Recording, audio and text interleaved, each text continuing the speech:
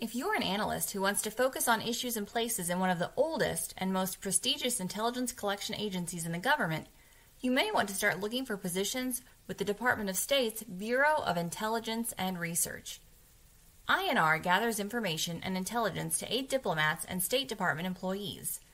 It's a direct descendant of the Office of Strategic Services Research Department, the oldest civilian intelligence organization in the U.S. government.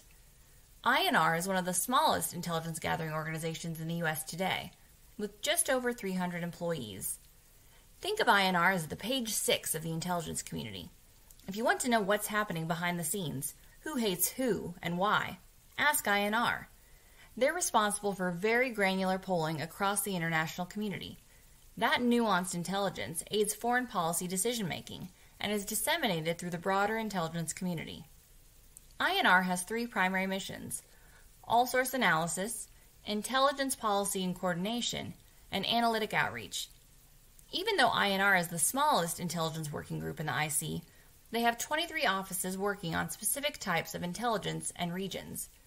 The INR has an extremely competitive hiring environment for intelligence research specialists focusing on their areas of responsibility, including technical intelligence, cyber, economic analysis, human trafficking, and public opinion, in addition to the need for expertise in geographic areas across the globe.